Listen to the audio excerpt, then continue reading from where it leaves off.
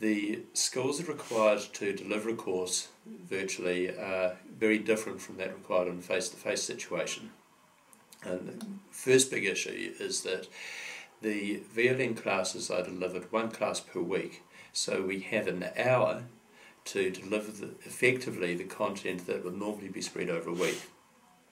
So it places a requirement upon the teaching staff to actually crystallise the essential components of what is expected to be taught, and keeping in mind that in that 1 hour space we need to go through the regular lesson structure of addressing any outstanding issues that students may have from previous lessons, go through the week's worth of instruction, making sure that you do have the transitions between just talk and demonstration along the way to maintain student interest, take any questions, go through the assigned work for the following week to make sure that the students are aware of and understand what they're expected to do, ask for any issues, and all of that has to take place in 1 hour.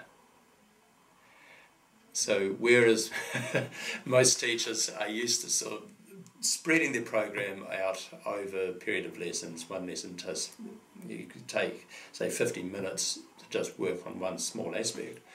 You have 4 of those lessons, all of that scrunched down into one. It means that the teachers have to be extremely efficient in how they use their time without any loss of the quality of instruction. And that is a big ask, and a lot of teachers aren't quite comfortable with that, meeting that expectation.